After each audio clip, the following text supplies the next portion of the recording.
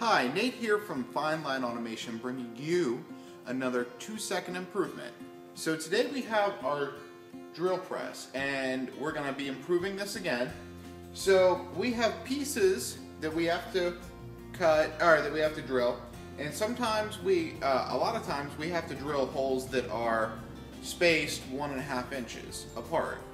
It's the way that the T-slots are set up on the extrusions, and so we got a lot of these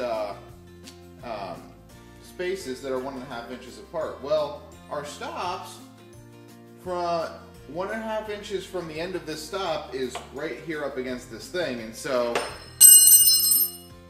I can't put another stop right up against here, and as a result, after we drill a piece, I gotta go like this, and I gotta undo the stop, and then I got to find the right measurement over here, and I gotta find it, and I gotta crank it down, and set it down, move my piece, drill. Oftentimes I'm doing a lot of these pieces at once, and so I gotta move it again, back the next time that I drill, and it just becomes a real pain because everything else is set up where I can just, flip it through. So I want to be able to flip it through and then move it down 1.5 inches and then drill it right there and then flip that up again so I can go down the line.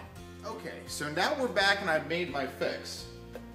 We got a double-sized nub, and we now have 2 hinges on the nub.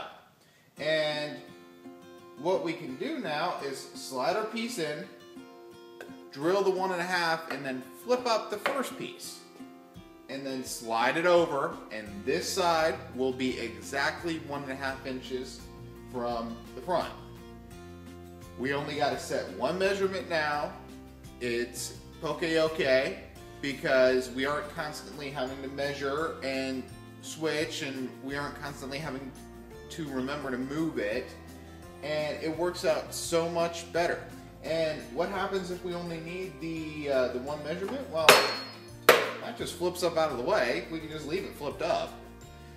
Simple, easy, and better.